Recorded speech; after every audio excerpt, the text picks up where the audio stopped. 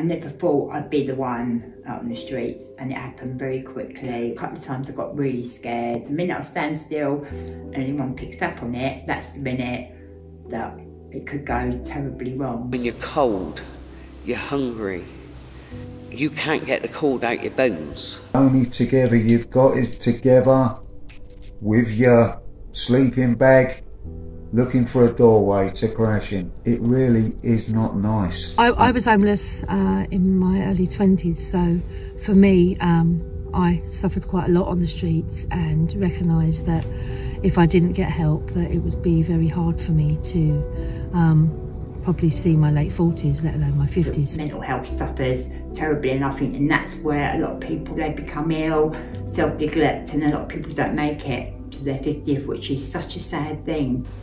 I have held more people in my arms who have died over the years I've been working with them, my time on the streets.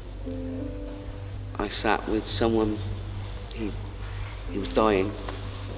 I started just talking to him about, you know, life, that he wasn't alone. You know, that I was there, and it's okay, you're not on your own, I'm here with you. I'm here with you. And he passed in my arms.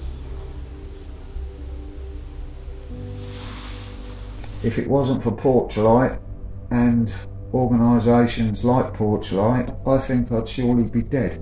If Porchlight hadn't found me, I think I would have been going down, my life would have taken another direction. Everyone deserves this chance of being healthy, happy. And I help every individual holistically with their stuff.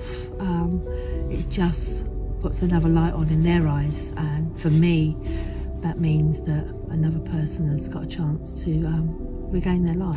But I remember each and every one of them. They're not forgotten people.